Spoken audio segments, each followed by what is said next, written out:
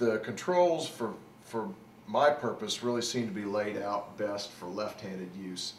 The page button, which is right here, which moves between the 4 primary pages of the unit, falls under my index finger here, and then the up and down arrows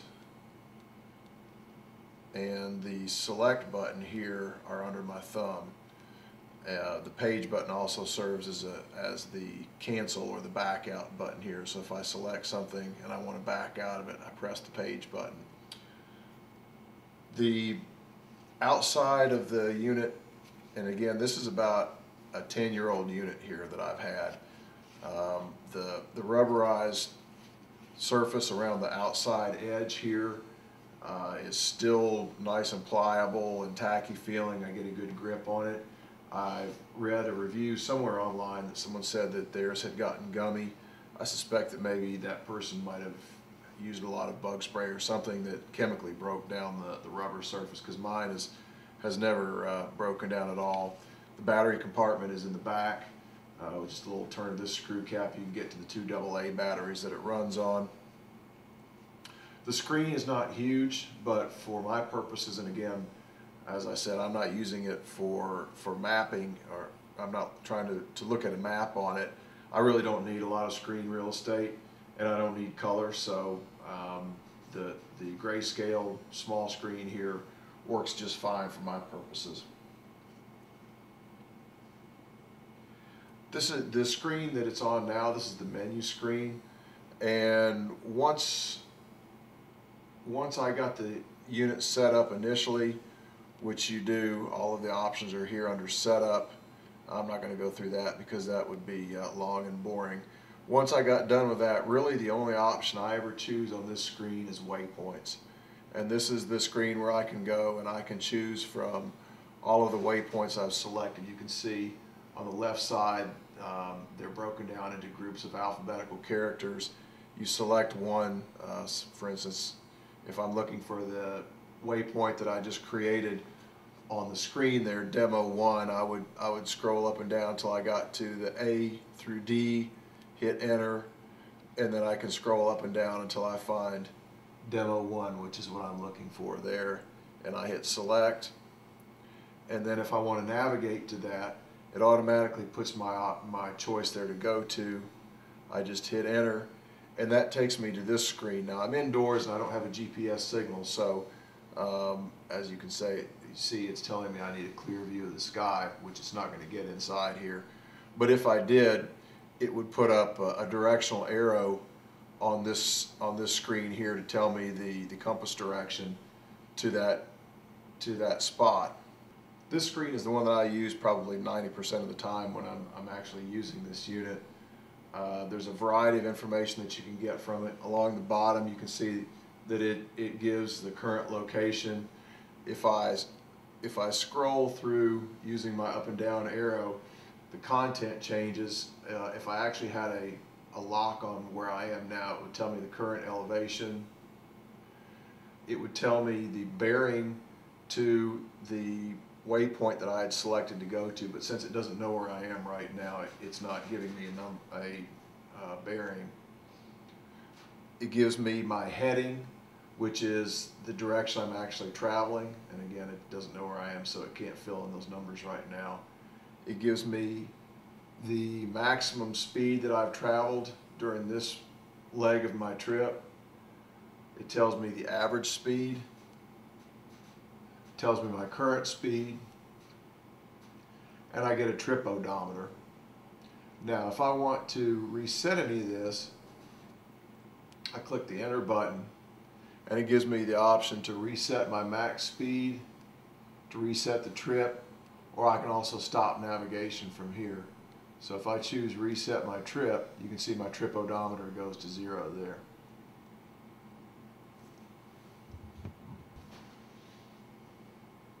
Okay, I've gone outside and let this get a lock on the satellites to show you the information that's shown in the top area of this screen. It shows me the waypoint that I'm navigating to. It shows me the distance, so you can see I'm 23.6 miles from it. And it also gives me, it did until it lost the satellite signal, if I had been traveling, how how long it would take at my average rate of speed to get there. Show you just briefly the two other screens. I really don't use them very often. This is the satellite status screen. As you can see, there is no, I'm not getting any satellite signal because I'm inside, but if I were, there'd be a series of bars that come up along the bottom row here to show me the strength of the various satellites, which are shown up here in sort of a compass view. Kind of useful, I guess, if you're waiting for it to lock onto the satellites, just help you get an idea of how much longer it might be and whether it's getting a decent satellite signal or not.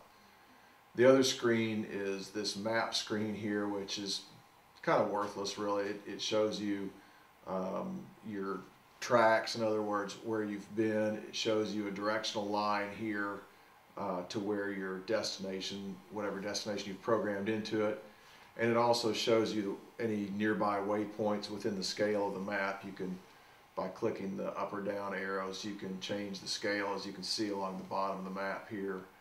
In this case, I'm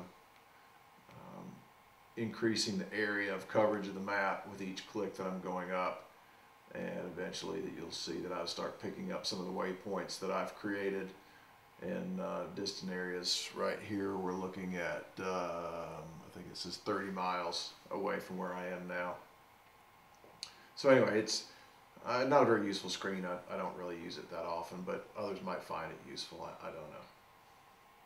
Okay, let's talk about how we enter a waypoint on here. From any screen in the GPS, if I press and hold down the enter button here, it'll bring up this menu here. And basically, if I want to accept the waypoint name that the GPS is assigned, in this case it's 0.71, all I have to do is hit enter again, and it'll accept my OK there. But what I like to do is I like to give each of my waypoints a custom name so that I can kind of group them and keep up with them. Now the naming capabilities in this unit are somewhat limited. You have 6 characters that you can choose from. So what I do is by clicking the up arrow, it selects the name section here. I hit enter, and it brings up this little dialog where I can change the name. Now, for the purposes of this demonstration, I've created a couple of waypoints, and I've used the naming convention DEM and then 3 digits after that, so that when I go into the menu, I can click on the D section and all of my demo waypoints will come up together. So all I do is I hit select, and this gets a little bit tedious doing this, but after a while you get fairly good at it.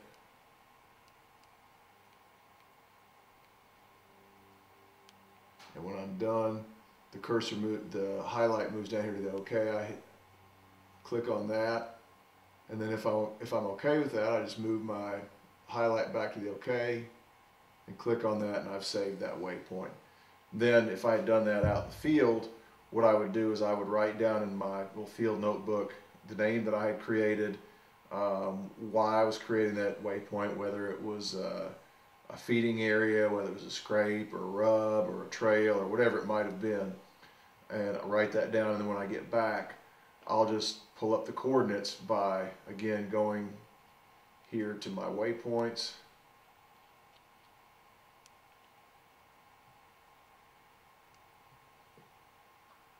Dem 03 is the one that I just created,